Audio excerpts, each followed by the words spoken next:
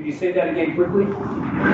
Yeah. To what? What was I saying? Oh, this is a fairly long talk. Oh, no, I thought you said you gave it to a group called the... I gave it to Augustana College. Oh, Augustana. I heard you on PBS. Did ya? I did. Does it sound like we know what we're talking about? Okay. And I'll note, for those of you who follow the Facebook page, they posted the interview online. Well, they did. Lori Walsh posted you and Adrian, so the video is up on the Facebook page as of like 2 this afternoon. So.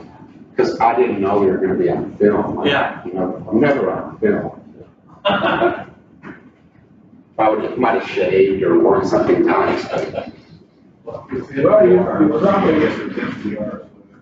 Yeah, that's who was doing it, but when we got there, they said, oh, by the way, we're going to be filming you and Adrian, me here and Adrian there. So, yeah. Anyway. Who's ever heard of an archaeologist in a tie? That's true. I just had a drinking t-shirt and had a shave for a week or two. Probably looked real. He wants it big. Yes. Anyway, this talk is, for a number of years, I've worked on a few bison sites.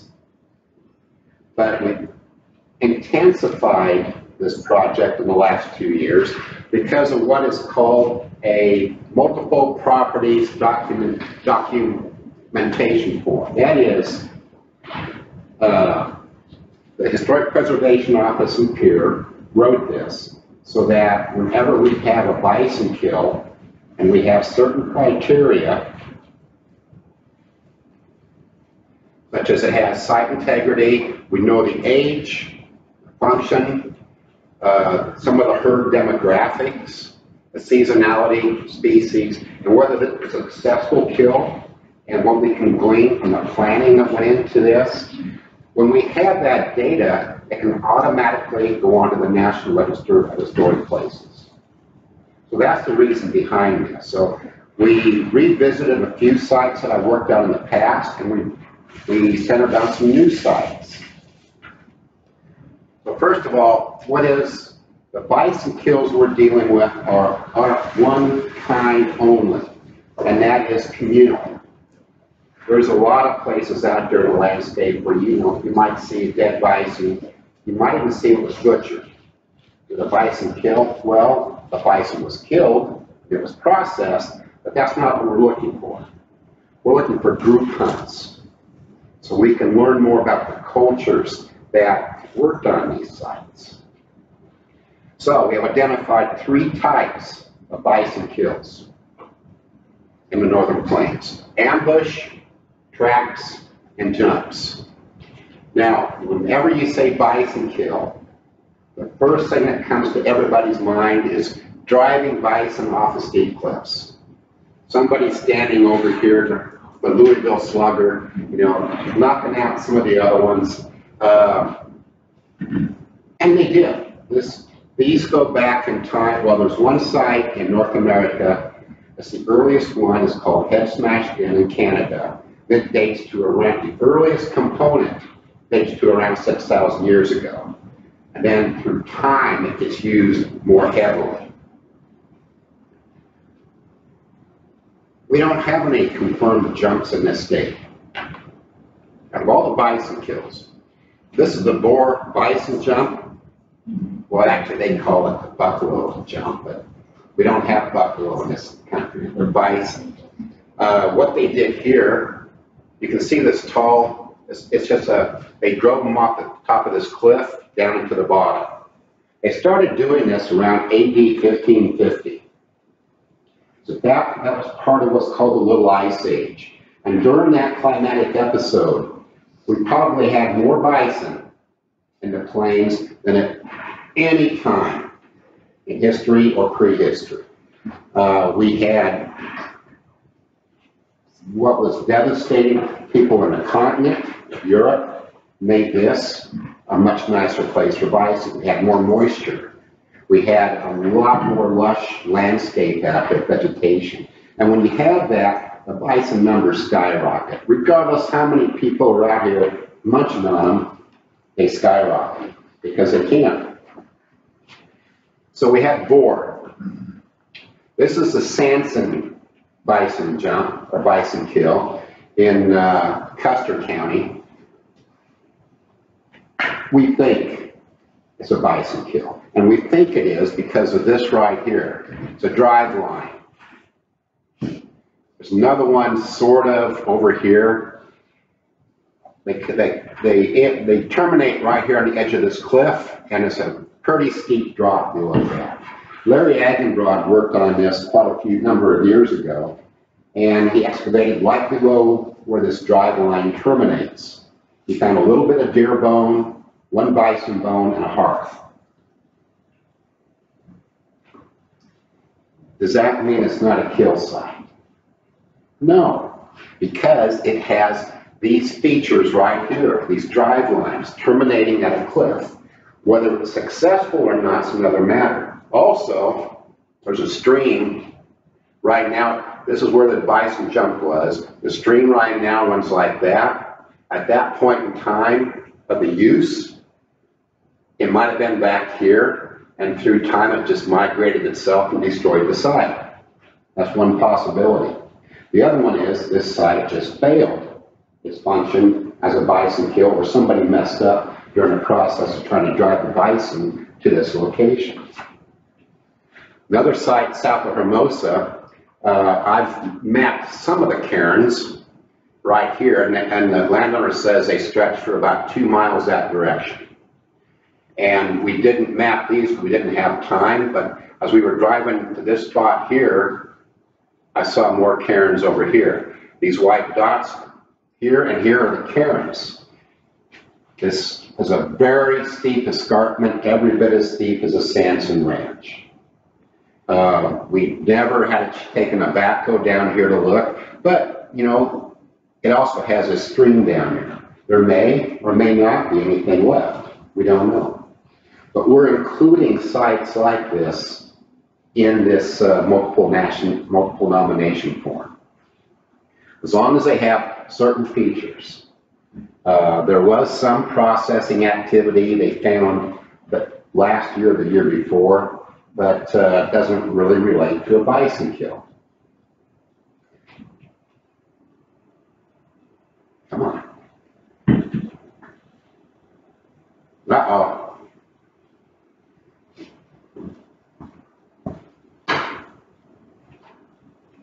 Oh, for some reason, Huh. it's gonna.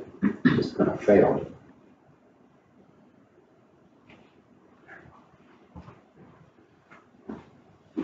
We can back this up once. There's one other place in South Dakota that's probably bison kill related.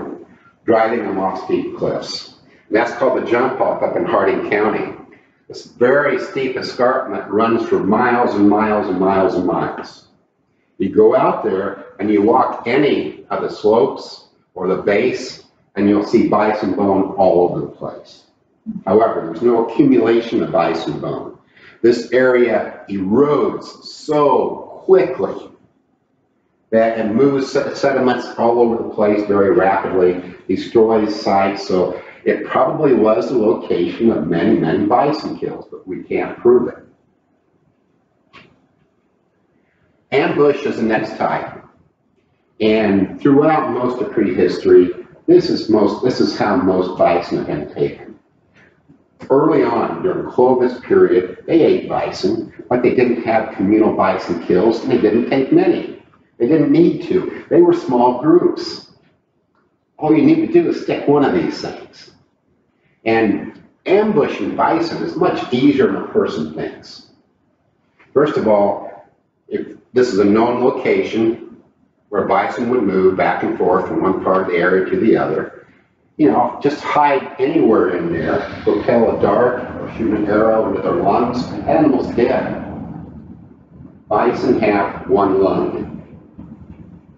You make that the animal's gonna die. Maybe not just right there, but very soon that animal's already dead, just doesn't know it yet. So sometimes we'll find bison in ambush spots, other times we don't. Traps are the most common bison kill in all of North America. They come in several varieties. Some people say bogs, frozen lakes, make good traps. Personally, with all the landscape out there on solid ground, it'd be a lot more fun to butcher there than they would be a bog. Other one, snow drifts in the winter, where you drive into the snow drifts. You can suffocate them, you can get them trample each other, anything like that. Sand dunes, there's a very famous Casper site in Wyoming. They drove bison into these parabolic sand dunes, and they were very successful. But arroyos, the most common, period. And these things are fascinating because this probably formed in less than a year. You have bison in the area and you're aware of this location, you can get them to go in that direction and just get them into the arroyo, track both ends, you got them. If they're easy pickings, yeah. Then, 5 years later, it's prairie. 5,000 years later, another arroyo cross-cuts that, and lo and behold, we have bison on both sides of this. So we see this a lot, and you'll see it on hill slopes where arroyos are cutting the hill slope, and they use that. They've driven them up these arroyos to the midpoint where they can't get in, go any further. And you have people on either side of this arroyo throwing darts and killing bison. There's a couple other things. First, modified arroyos and traps and pounds. This is a pound. Quite often you'll use this in conjunction with an arroyo. You'll have an arroyo going upslope, and at the end of this, you'll build this big pound. This has it going kind of the other direction. But once they get into that enclosure, this is all brush covered. They can't really see through it. Bison have, first of all, they have terrible eyesight. They have incredible smell and hearing, but terrible eyesight. So they see anything that looks like an impediment, they're not going there. So once you get them in here, you close the gate. Everybody gets on the fence with their bows and arrows or spears and puts them down. This is a place in west of Hot Springs. This has this very long arroyo. It goes for about a mile. It's fairly steep side. All you got to do is get bison in there a mile or two up and drive them. Get them to the neck point right here and close it off. You have them trapped. You can feed them. You can do anything you want. You don't have to kill them right away. You can take leisurely dispatch these bison as needed. This is called the bull trap, or the bull pen, because that's what they did historically. They would drive bulls up that arroyo, close the gate until they needed their services or whatever. So, and we see a lot of this in the Red Canyon. There's places all over the southern hills where this would be so easy to do. Problem is, they erode so quickly too, that very few of them are preserved. So where are all the bison kills? There are 32 sites in this state recorded as bison kill, which is so incredibly low. Compared to, there's more than that in most counties in Montana and Wyoming.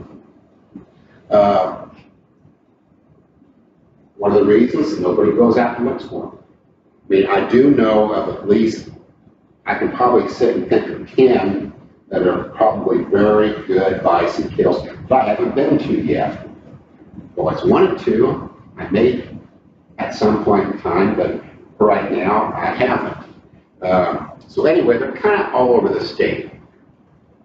They cluster up here in Hardin County. And the reason for that is Hardin County is an area of immense erosion. And it's eroding all the time. It's exposing sites, it's destroying sites, it's exposing them and burying them. So you just have to be there at the right time on a lot of these sites up there. We're going to look at several. 4 of them in Hardin County, 1 in Fall River, and 1 in Han County. These are sites where we looked at quite a few others. that are in western South Dakota. And the others we looked at, the other 6 or 7 are not kill sites. It might have some bison bone in the cut bank or profile, but they are not where they killed bison. It might have brought some parts back to camp multiple times, and it looks like a lot of bison, but in fact, it's just a processing site in camp where they live. So we're going to start with the K Fosset site. If you look out right now, I'm on top, well not on top, but I'm getting up above the site looking down. You see this hummocky surface, all these bumps and things. These are all blocks that slid off from the top of the hill over time.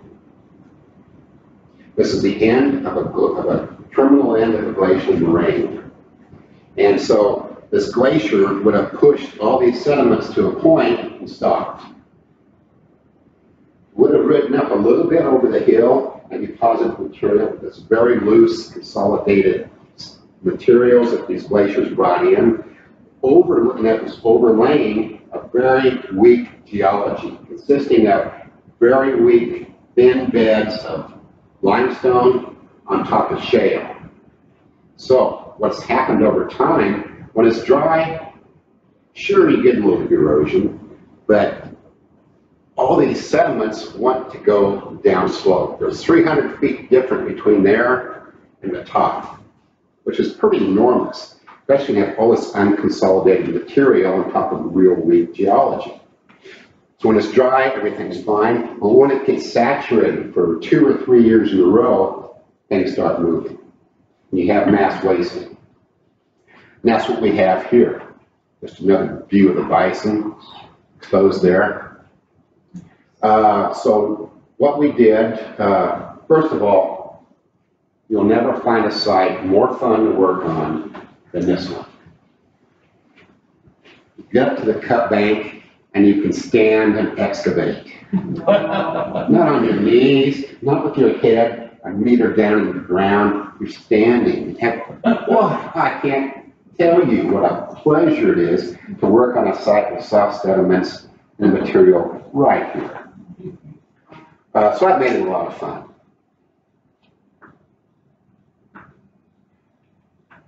This is kind of the bison where we're working is, of course, right there where you see the people.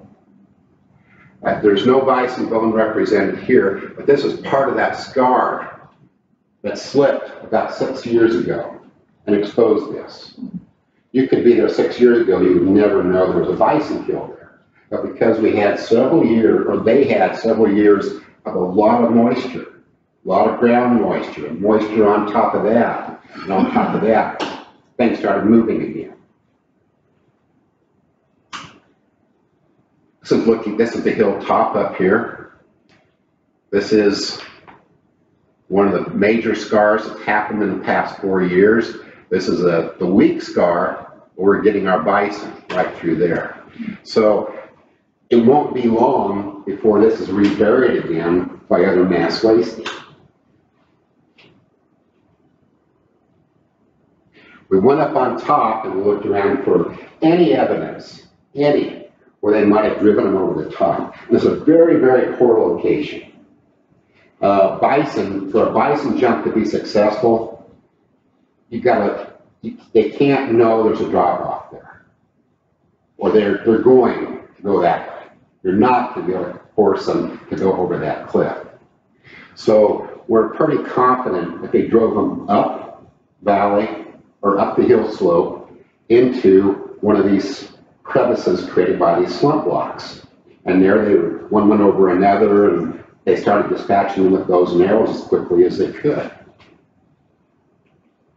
We invited, because of where it was in eastern South Dakota, I thought this would be a great opportunity for the Archaeological Research Center, Black Hills State, Augustana College, and USD and SDAS members to all work together in one group, hoping that one of these agencies, other than this one, would say, we'd like to take this over and continue working here.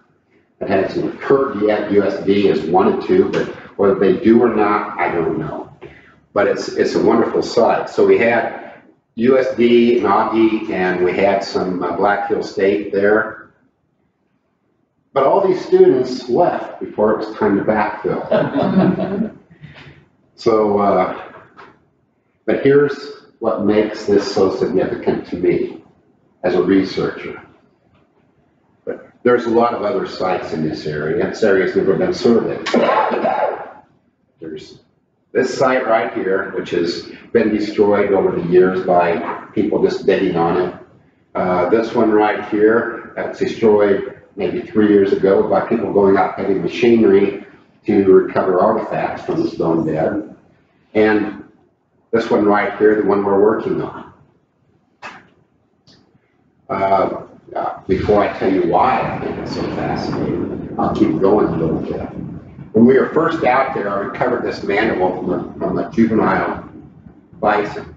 And that is one of the best indicators of time of year this event took place. This was a late spring, early summer kill event. These are the arrowheads right there. This is the date.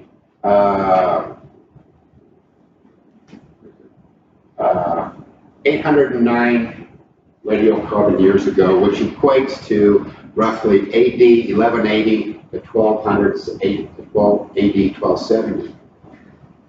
This is the same time period as the villages on the James River, the initial Middle Missouri. If any of you have ever been to the Mitchell site, those are the people using this. And I know that not because we found pottery that proves it, but the other two sites are initial Middle Missouri. This one dates to the same period, so I'm convinced the same population was coming back to this location time after time. And I think if a person had surveyed this area, they would find a lot of kill sites. The historic document literature dealing with bison rope trade before Europeans were in this area, other than within fur trade posts, some years, the majority of all the hides they would recover in a year would come from the Reed Hills.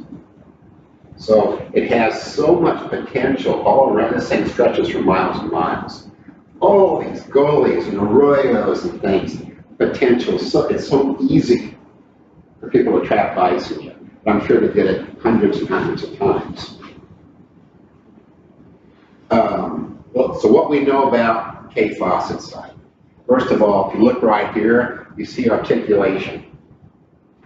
You look down on it, and yes, there is some articulation. I mean, femur next to, the bones are roughly in the same location. If you're digging a unit, you find this bone, you're probably going to find that bone somewhere in there. So they're not only killed here, but they processed here, which is an important aspect. Whoop, didn't mean to do that. So anyway, they were processing in this same gully as the kill event took place, rather than taking the best parts and dragging them over there and working on them. They were working on them right there. There are numerous bison there. Again, it's initial Middle Missouri, other sites are in the area, late spring or summer. They were driven into arroyo caused by mass wasting, but we need more excavation. We got 2 units completely excavated, and 5 of them starved. So we need a lot more bison bones from this location to begin to say anything about the demographics of the herd. Male, female, what ages, things of that nature. But clearly by this time, the modern bison. This is a site in Fall River County, Elliott Hay site. It sits right here at the base of this cliff. This is what it looks like today. You'll see some, right here is road cut. Here, there's a big, deep pit that you really can't see that was excavated back in the 60s for a sludge pit. They were going to put an oil well here. This is where the settlements were going to go that we generated from drilling holes and stuff. And then back here did a bulldozer trench. That's where the equipment was going to be set up. Never got done, but they did do the destruction. This is Bob Alex, the late Bob Alex. He was our first state archaeologist in the state. Orville brought, and you all know Orville Elliott. Orville finally talked Bob into coming out and looking around. And because of the density of bone that he was seeing and artifacts and stuff like that, Bob said this clearly a kill site. But we didn't know how they killed him yet. We still don't know how they killed him. So Orville has been after me to come out and look at this, and I thought, why don't we include this in our study area? Well, just another view. This is back in the 70s or 70s, I believe, of what it looked like then. And if you look here, where they're working is about almost 2 meters beneath the top of the slope there, of the original ground surface. So we went out early part of last year, and the only thing we found was in this area over here, we found a lot of what looked like a bison processing area. A lot of teeth, flakes, bits of broken bone, so they were processing bison right there. Do we know it's clearly related to that? No, we don't yet. It's going to require more work. But we couldn't see bison bone anywhere other than right there. So we put in some trenches. The first trench right here, this was the old bulldozer trench that was placed. Now, you have to remember, since Bob was there in the 70s, this was filled in with sediments about this high. So whatever was there was buried. We put in 2 trenches starting from the wall out, right here, trench 3 and 4. And we did some trenching right there. This is that area where we have all the flakes and bison bone fragments and bison teeth. So this is Steve Holland. We went down about 1 meter, which would be equivalent to 2 meters of the original ground surface, and we found a bone bed. We didn't do much in the way of digging, but we did screen all the sediments that came from that general area. We brought them back here. We did get quite a bit of bone from there, but not enough to tell us what we need to know. The other trenches, at a depth of 2 meters, we get a lot of bison bone. So, and that was quite some distance away. So we're covering a pretty good sized area, at least the width of, from the wall to me, where we have bison at a depth of 2 meters. So it looks like it's one single event. Where that sludge pit was, we had them scrape the wall, and we found a hearth right here. Again, we don't know if it's related to that, but it's 2 meters in depth. So it could be, you know, part of the processing living area. You get up on top of those cliffs, this is what it looks like. Ideal landscape and grasses and habitat for bison. And you wouldn't have to drive them there. They want to go there. The grasses, I mean, you could, no one surveyed this out there. We don't know if there's drive lines or anything like that out there, but it's a lush area that bison would want to come to. So once you got them there, it's not very, from here to the far wall, to drive them over the edge. Any location in there. And when Bob was out there, not only did they find bison bone right there, but any erosional spot all along this wall, you could find what he thought was bison bone. So it's an area that was probably used over and over and over again. However, ours was just used once. Here's our date, 2880, which puts it in the late Archaic. We don't have any point, we have some tools, but we don't have any points yet. But all the sites that date to that period in western South Dakota would have these corner star points. Say that again, what are the name of the points? Well, they're just corner notched dark points. Okay, yeah. They have names, but it's, names from points from Canada, and so I think we just call them quarter notch star points. Everybody knows, oh, you have late archaic site. Yes, we do. So what do we know about it? Late archaic, we have an area of bison processing, bison depth of 2 meters over a wide area, multiple bison of various age, and other possible kill locations in the area. So with a little more work, it would be easy to put this one on the National Register right away.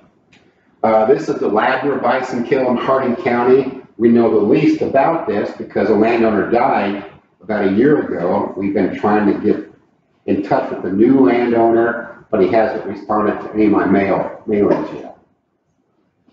What we have here, this is a spring, and this is very weak geology. It's all bedded shales. A lot of it's reworked bedded shales. So there's slick and slides and faults and stuff like that in it. So when it gets too wet, it's the same thing. You have mass wasting where blocks start sliding downhill. This is what, I'm going to back this up. This stream is running that direction. And for about a mile, the cut banks have an immense amount of bone in them. It's being generated from the erosion here, this being eroded, and the bones carried downstream and reburied and re-exposed over and over again. So we're going to be looking at this area, let's see, yeah, right in here. This is what it looks like. There are 5, 1, 2, another one right beneath that 3, another one there, 4, and 5. At least, at a minimum, there's 5 episodes of bison killing at this location. Another view is kind of washed out, but you're looking down, and there's a huge scatter of bison bone up here where it's eroding away. Steve is probably standing at the bottom layer right there, and I'm kind of halfway down. So, but again, the problem is we don't know if it's at an angle like this or what. We're it almost has to be an arroyo kill that filled back in, and then a lot of moisture, and this block slid. They rotate when they slide, quite often like that. So it's going to take a lot more work to really point out how this happened, but it's got to be an arroyo because there's nothing else there that would lend itself to taking bison.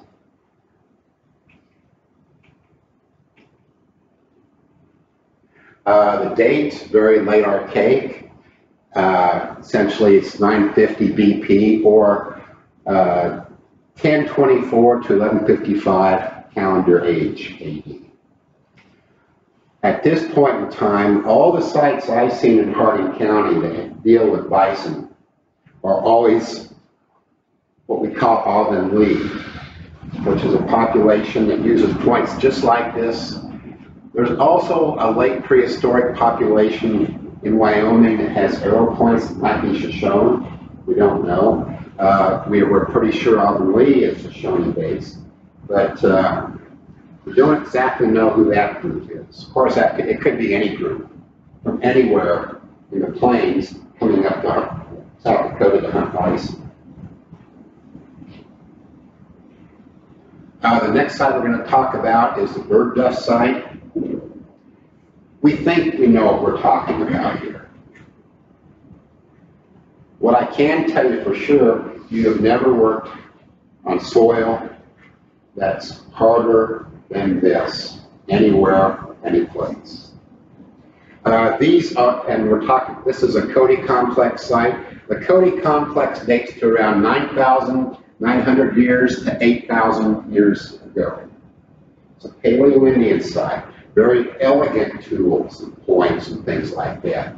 These are some of the sites in the plains where we have Cody complex. A lot of these up here are Cody kills, where they killed multiple bison. The interesting thing about Cody is when we have these big communal kills, you have populations coming from all over. You might have them coming up from Oklahoma or Texas, down from North Dakota, as far, from Kansas this direction, Colorado or Wyoming this way, and they all meet once a year to hunt bison together. Not only hunt bison, but for men to acquire wives, wives to acquire husbands, trade, talk, bond together. That was probably more necessary than the actual bison was.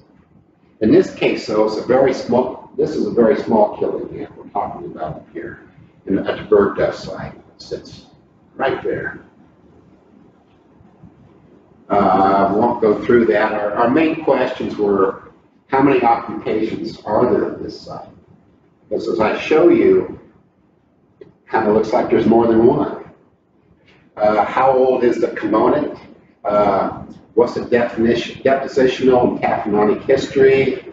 Where do the raw materials come from? And what kind of subsistence activity does the site represent? Well, it represents one, taking and processing of bison. On the bottom are the points from the site. Again, they're extraordinarily well made. Alberta and all Cody points, I think, are the finest lithic tradition during the Paleoneolithic period. Just marvelous, beautiful things. These are points, Cody points, Alberta, Scotts Bluff, Eden, from very, very well dated sites by other Cody age bison kills. Of all of them, we picked out two sites. Horner 2 is the oldest Cody site in the plains, and the points looked a lot like that, but they weren't quite like that. So we looked at Carter Kerr McGee, and they kind of looked like that. We thought they're going to be someplace in between for a date. When we got our date, it was smack dab in the middle. Sometimes it's just fun to be right, and people think that you know what you're talking about, and that's what happened at this point. So it was perfect. So what we can see with these Cody points, a lot of people have always thought, no, it's just this group makes them this way, this group makes them this way. There's no real change through time. Things like this prove that there is a slow change through time in these point traditions. It's all local material, well within 100 kilometers, let's say. They could have gotten this very easily. And then there's a lot of very local material, silicified sediment, which outcrops right there. These others are all high, very, very good quality, silicified wood. So, this is the site right here. You don't see any way of taking bison successfully. Unless, of course, it's a winter kill and there's a snowdrift there or something like that. This is the cultural zone you see right here where the bison bone is. This is the phalanges and part of the lower leg. Came back a little bit more, found the metapodial. So there is some articulation here. This is one of our first shuttle tests out there. A unit where we found limb bone, lower limb, with articulated bones going into the wall. But for the most part, where we excavated, we found these bone piles. Just masses of bone, of bison bone. And again, it probably took a long time for this to get buried. So it's in very, very, very poor condition. Plus, all this material sediments are clays, which shrink, and this particular kind shrinks and swells. When it does that, the pole's blown apart and it crushes it. It comes back together. So it's in very friable condition. But these bone piles aren't unique to this site. There's another site of the very same age, just down in Nebraska a little bit, called Hudson, Maine. And there, the famous thing about this is all the bone piles and areas where people stood while working on the bone, processing the bison. So we kind of have the same tradition we see at Hudson, Maine, on our side up there as far as the way you process your bison bone. These are the shovel tests. This is where points were found, eroding out of the surface. We did do a little looking down here, but there was nothing there. That's all been eroded away, or never was anything there. So we went up slope and started digging our way back. This is test unit 1 right there. That became very important to us because we found this feature right here. This big circular feature.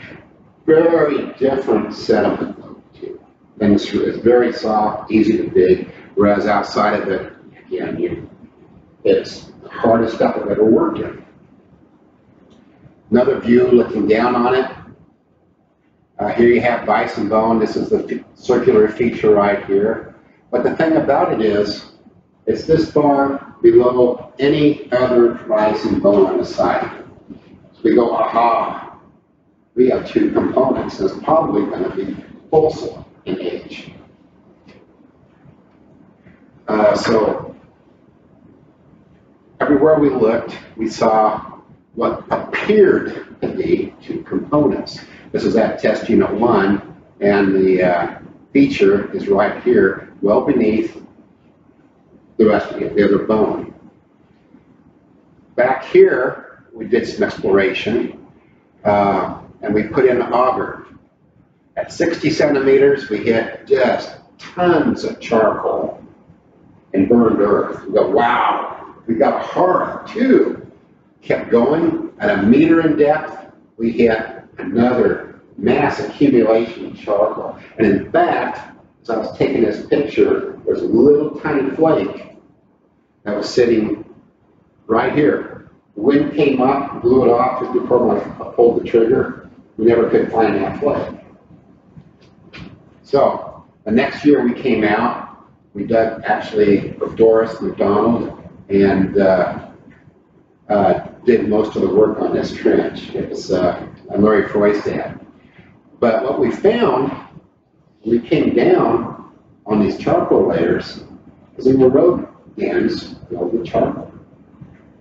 We don't know where it came from. We don't know if it's the same age charcoal. But someplace out there, there's a big mass of charcoal.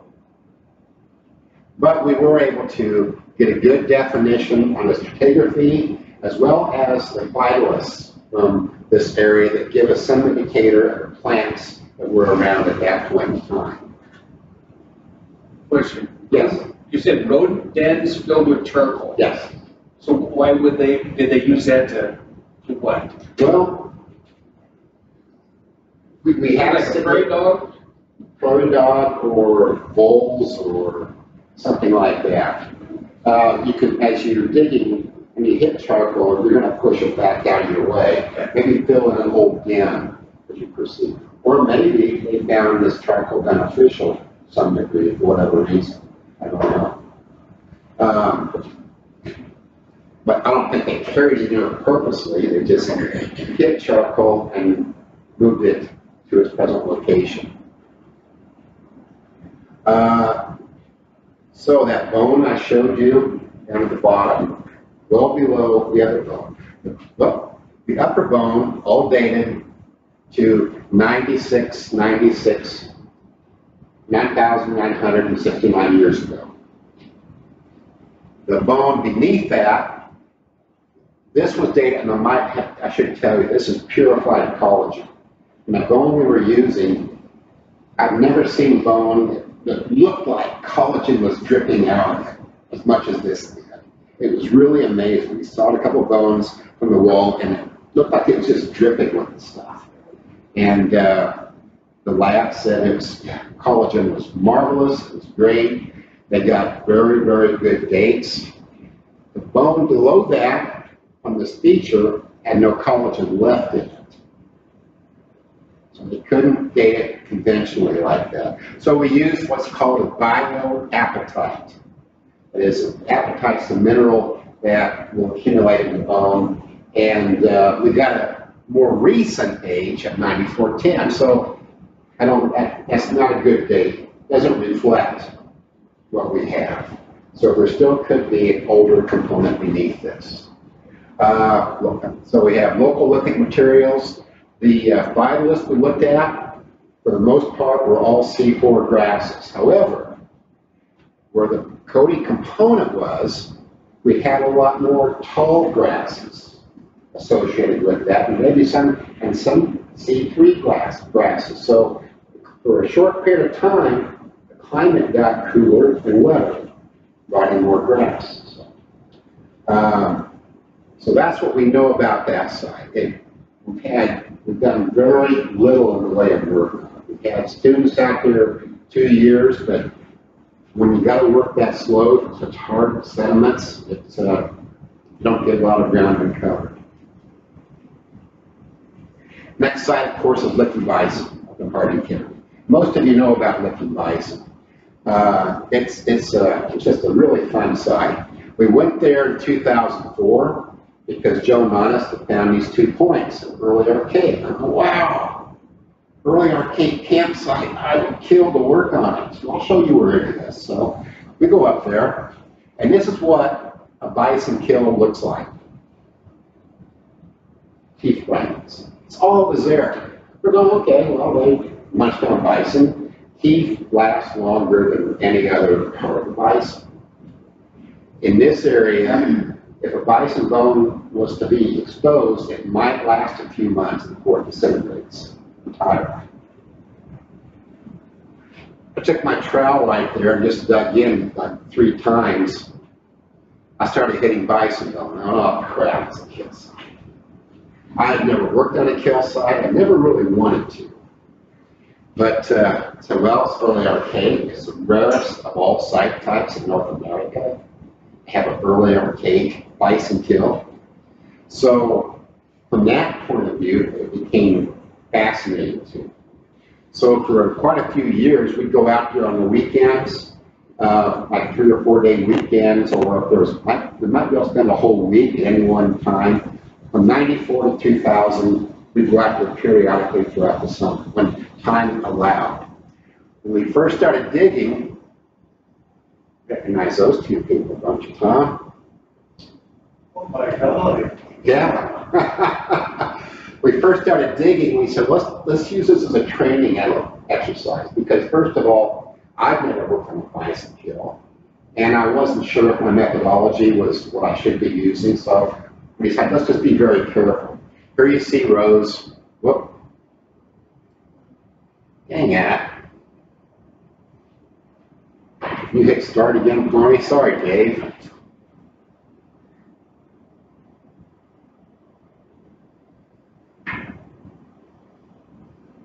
Here you see Rose putting preservative on the bone.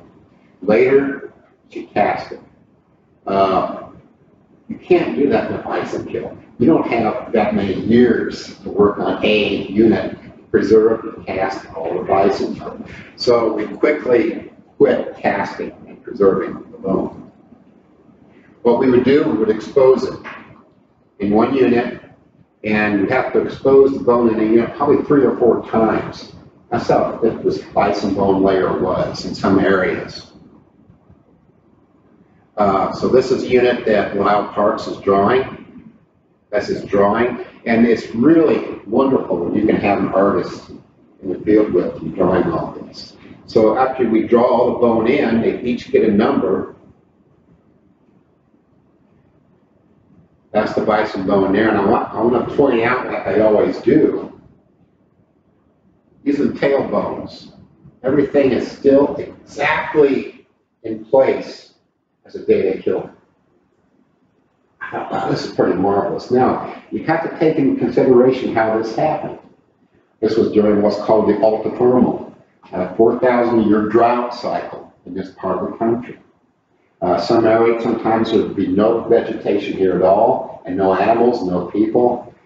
Little brief windows, you get more vegetation, animals might come in, and if animals come in, people will come in. But because there's very little vegetation, all the silts have blown away and left with sand in the uplands. Now, when we had drought periods like the altithermal, it didn't mean it didn't rain. it rained the same as it does now, because it all came at once in the winter.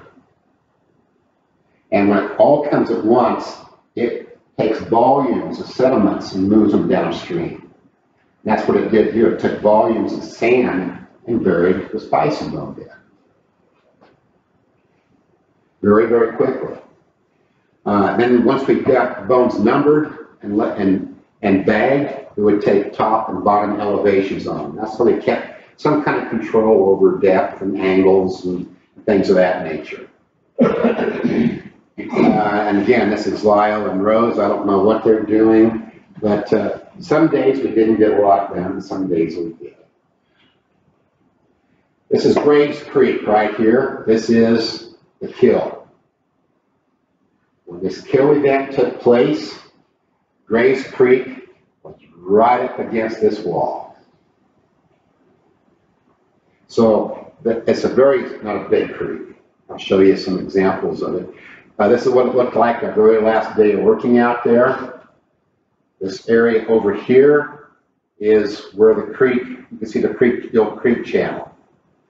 This is not. So we know that this stream, this gully, the stream channel was part of this bison kill event. This is looking down on top of it with bison bones still there. It's in this area we would have one bison on top of another bison on top of another bison. That was probably never ever processed, even later. This is at the old paleo gully or stream channel right there. Completely articulated animals. As we move away, we have complete front and rear sections articulated.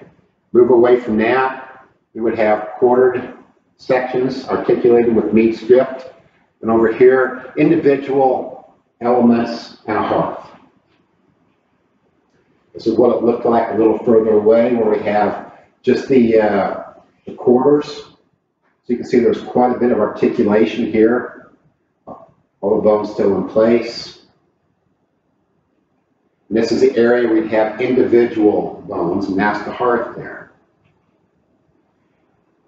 This is that gully, and we never did reach the bottom of it, because we just didn't have time. Plus, the bone itself in this gully, this paleo gully, held moisture. And because it did, the bone, it was like peanut brittle, or peanut, it was a peanut thing, candy bar, that once it gets wet, it turns to mush. That's what these were. Everything in that, near the base of that channel was mush. So there really wasn't any, we found no point in trying to excavate mush. That's just kind of the direction we thought the drive might have taken. This terrace right here, there's dinosaurs coming out of that. It's Cretaceous. What we think is this was a lot higher landscape in that point, 9,000 or 6,000 years ago. The stream would have been running like this and over, right up against it. So we kind of think they were driving bison into the stream gully up against this. We're not 100% certain. They might have driven over the top into the gully, but the way it's laid out, it seems like they were driven up into the gully. This is that same paleo gully when we're through with the excavations. You see that very, very straight line there. And the gully continues this way, so you can't see that edge. But the bison bone is still going down in there. Probably to a depth of about like this. So it is an impediment to bison. If you were to drive them in that area, you could get them to injure themselves, or get on top of each other, or hold them long enough to start throwing spears at them. Just slightly away, a little ways, this is the hard pan area, away from where the bison kill was. See these circular things? I first thought we have posts that go down here to trap the bison, which makes a lot of sense. I excavated one of these down to the base and cross-sectioned it, and it looked like cloven hoof print. Ah, crap. It's just the location where bison sank into the soft sediments there during the killing.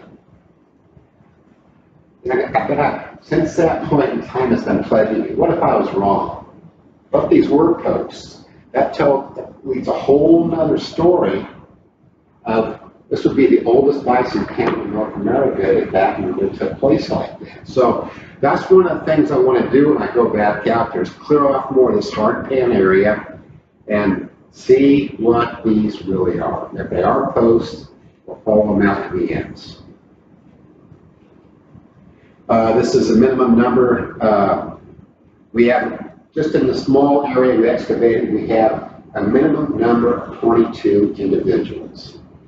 And this is the individuals by age. We have quite a few adult ones that are over 6.6 years of age, a few very young ones, and a lot of them around 2 years old, and they breeding age, things of that nature.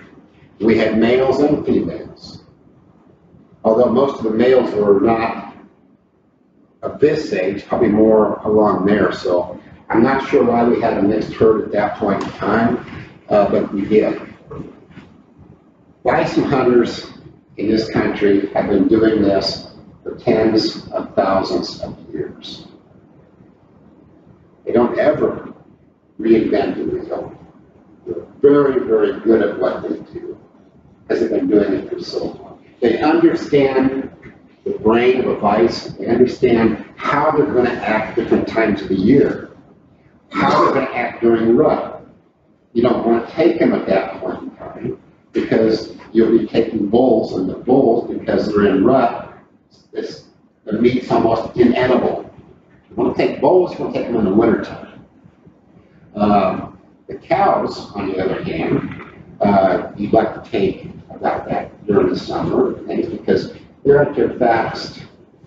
They've given calves already, they're through nursing, all they're doing is eating and getting fat now, so you want those calves. That's what you're really after. So they know all this. They know the bison, the males are going to split off right after they breed. Females are going to go this way, the males are going to go that way, and they solitary herd. So they understand what's going on in their life. They know when they're going to get calves and things like that. So what do we know about this site? It's a late fall, early winter kill. 22 individuals represented. A radiocarbon date of 5,600 years ago places it in the early Archaic. If you count the site in Minnesota, there are 3 early Archaic bison kills in North America. In the United States. So we have more mammoth kills than we have bison kills for this time period. That's what makes it kind of fun to work with, try to figure out. The other site's up in Hardin County. Well, let's see. I don't think any of you are at this site. During our surveys in Hardin County, we visited this location and we located this site. So it is a bison kill. Here you see Alan Johnson working on it. This is where we excavated. You can see the bone coming out right here. I'll give you some more views of it. This is looking down at it from on top, near the crest of the hill. Again, it's a slump block that slid down. It was probably an arroyo that was cutting up into the hills. This whole area is nothing but arroyos everywhere out there. There's probably hundreds of buried bison kills throughout the landscape, but they're not exposed. This one's been eroding away for a very long time, and there's maybe 6 square meters left of it. It's for that reason I wanted to salvage as much as we could in a very short period of time. It's not going to be there much longer. So what you see right now for strike and dip, it's dipping down slope, although that could be the original arroyo dip. But it's also going this way very quickly. This is uncovering the first layer of bison bone to the back of the unit.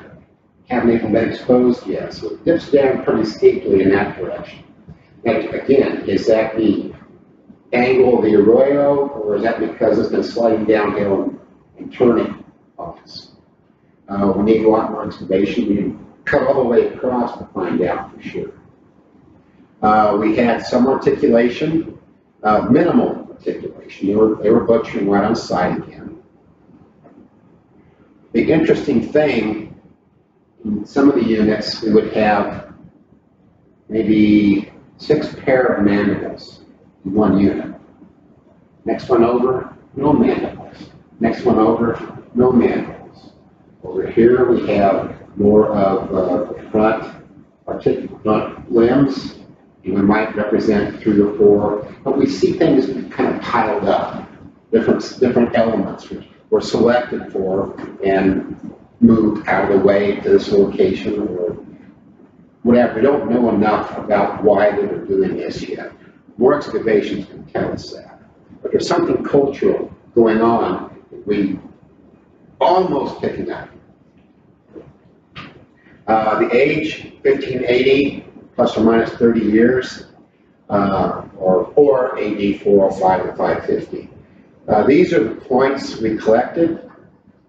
The bases are absent, so they're not entirely diagnostic.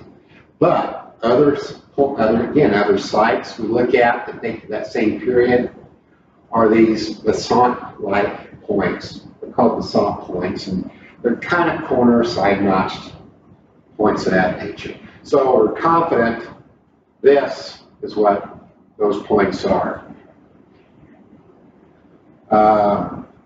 So it's a late prehistoric Bison site. It's the radiocarbon age, processing on site.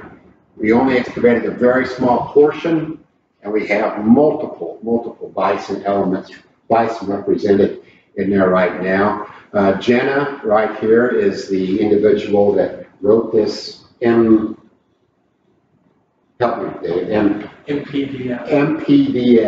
a multiple property nomination form. And she is in the middle of processing, going through all this bison bone, you know, left femur, right femur, right femur. Same animal, maybe not. So we're going to have a count based upon which elements we have from the left and the right, back and front, of how many animals were in this 3 meters we excavated, multiply that times what's left, and take a guess. We've lost 80 to 90% of it already. That's how successful they were at just killing them. Seasonality, late fall, early winter. Oh, no. This is what have we learned? It's just supposed to be learned. And where do we go? Right now, for seasonality, for all these sites we've worked on, we have 1 late fall, early winter, 1 late spring, early summer. We'll have more data on these other kill sites as we have the time and ability to process the bison bone further. We have 1 Paleo-Indian site, 1 early archaic site, 1 late archaic site, 3 late prehistoric sites. And we've ruled out 4 other sites that we've inspected in western South Dakota, western part of the state already. We're preparing for the sites, at least 3 of them from here, for the National Register right now. And we need additional data on the other 2 sites we've been working on. And we haven't even looked at the sites to the east of us. And I haven't had a chance to get to these other sites that people have told me, please come see this. I sure hope to get a chance to do that, and we can add that to our knowledge and record. But the fun thing of what we're really trying to do is, what are the patterns out there? Are there recognizable patterns during certain climatic episodes? Are there, certain things that they're doing? Are they all taking bison the same way, or are we seeing it change through time? Things of that nature. That's what we're looking for. We're trying to uncover the past, and we're looking for the culture, the ideas, the mindsets that went into the success of these bison kills. How did they set themselves up to be successful? Again, I already mentioned, these people have been doing it for tens of thousands of years. They're very good at it. But what we try to do as anthropologists is look at how did their culture allow them to incorporate the landscape, the time period, vegetation, all this into successful bison kills. How did they envision the landscape? When they looked out there and said, okay, our bison kill is going to be there because of what? But anyway, some thanks to some people, Jim Haig, who pushed me to go out and work on not only these bison kills, but many bison kills at many sites throughout the state. Historic Jenna Detmar Carlson, I've been working hand in hand with on this from the Historic Preservation Office. Steve Holan, Center for American Paleolithic Research, and Mark Muniz, St. Cloud State University are some of the agencies that have helped do this. But most importantly, I can't emphasize this enough, the gratitude and sincere thanks I have members of the South Dakota Archaeological Society, without which none of this ever would have been done. So that's the end of my presentation. I want you to all have a safe trip going home tonight.